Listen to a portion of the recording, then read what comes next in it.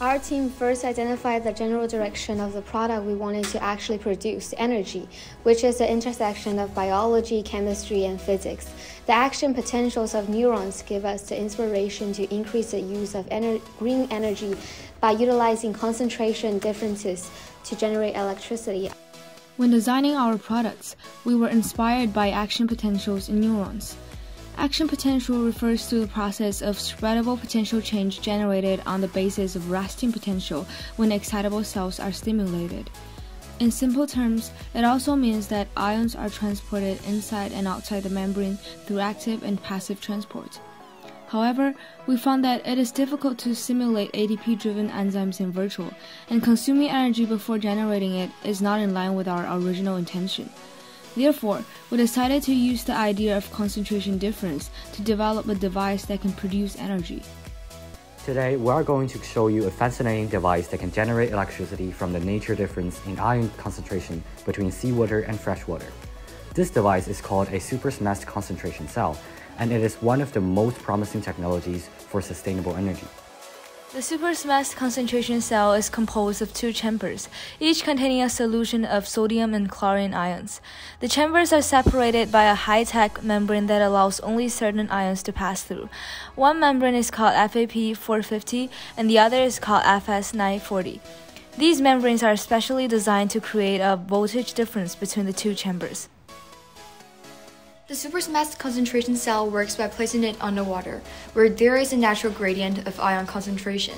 The seawater side has a higher concentration of sodium and chlorine ions than the freshwater side. This causes the ions to move across the membranes and the electrons to move in the wire, creating an electric current.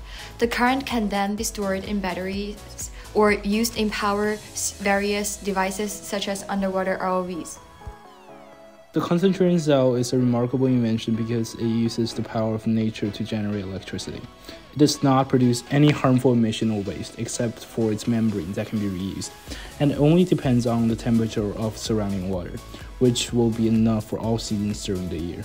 It can operate continuously and reliably, as long as there's a difference in salt concentration, which will be obtained through another membrane filtering seawater.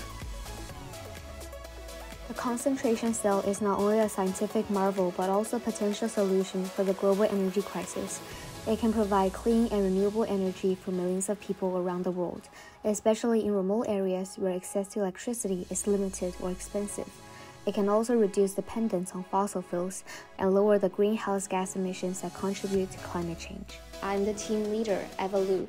I find outstanding students to cooperate in our teams. I also managed and completed the model construction using 3D modeling technology and was responsible for the marketing and economic content. I am Xiao Yang, and who is responsible for things related to computers such as websites and videos.